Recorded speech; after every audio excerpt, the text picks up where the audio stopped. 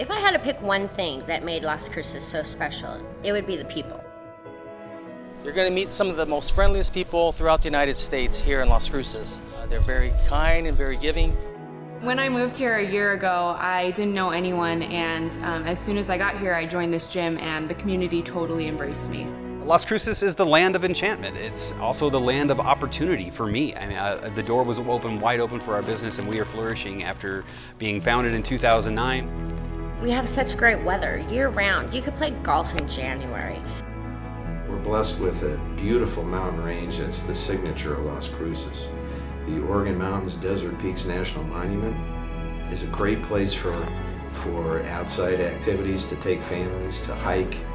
And Las Cruces has such a rich history, and we're working on a whole bunch of projects right now to see downtown as the exciting focal point that it ought to be.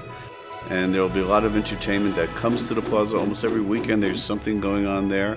And the Rio Grande Theater has all kinds of activities, everything from classic movies, children's Saturday matinees, live music every Thursday. So we are famous for our pecans and our green chili. So here at the game, we put those things together in our pecan encrusted green chili strips. We offer them as an appetizer, we offer them on hamburgers, we offer them in wraps. Las Cruces is the home of the Chili Pepper Institute. They research and develop all kinds of chilies.